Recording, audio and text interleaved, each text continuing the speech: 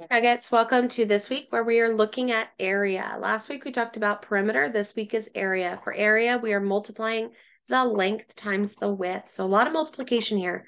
So for this first one, we are doing 15 times 5, which gives us 75 meters. Over here, 12 times 3 gives us 36 inches. Here, 4 centimeters, but it's a square. Just because it's not labeled doesn't mean I don't have the measure. 16 centimeters. Again, it's a square, so all sides are the same. 36 feet. Down here, 9 times 2 is 18 millimeters. And 8 times 20, 8 times 2 is 16. Add your 0, 160 yards. Any questions? Bring them with you to class. All right, for this one, we had defined the missing length. So 12 times what gives me 144? 12 times 12. 3 times what gives me 39? If you can't think of it, you can do the division. And I would get 13. Here, 72 divided by 6. It's going to give me a missing piece of 12. 20 divided by 10, missing piece of 2. 64 divided by 4, missing piece of 16. 25 divided by 5, missing piece of 5. Questions on these? As always, bring them to class. All right, looking at it as a word problem. It says that the area of a computer screen is 408 inches squared. If the height is 17, how wide is the screen? So we need to do division. 408 divided by 17 gives us a missing piece of 24. Houston is helping his grandfather with planting for spring. What is the area of the garden if it measures 11 by 12? If we do 11 times 12, we get 132 feet squared. A card is 2 centimeters and a total of 44 centimeters squared. What is the length? The length is 22 centimeters. 22 times 2 gives us 44. A window is 10 by 25.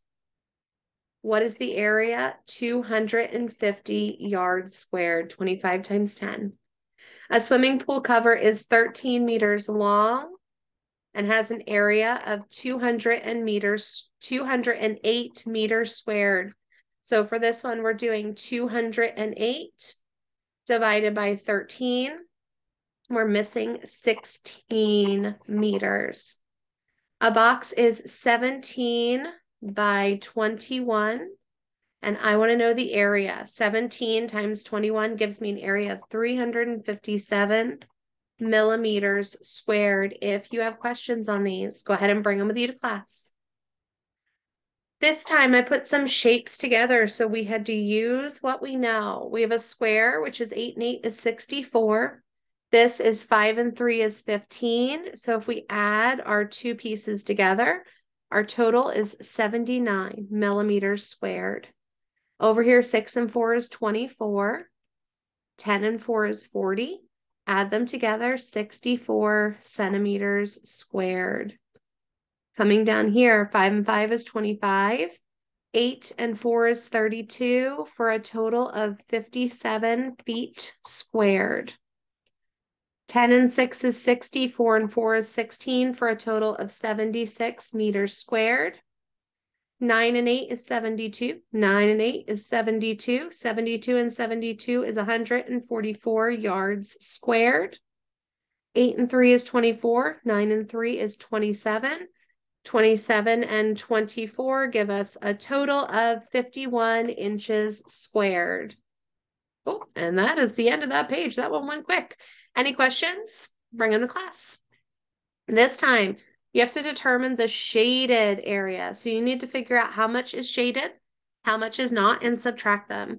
So 8 and 8 is 64. 7 and 3 is 21. Subtracting because this inside piece does not count. Total shaded is 43 feet. Here, our shaded is 20, but the blank in the middle is 4. So 16 centimeters is shaded. Shaded is 60, but inside is 27. So when we take away the 27 that is not shaded, we have 33 inches squared. Shaded is 56. Not shaded is 16. So when we take away the 16 that's not shaded, we have 40 meters squared. Here we have 49 shaded, 18 not.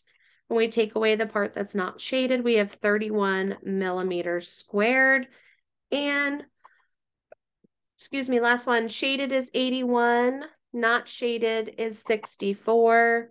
Taking away the not shaded, we have 17 yards squared shaded. If you have questions, bring them to class. Have a good week.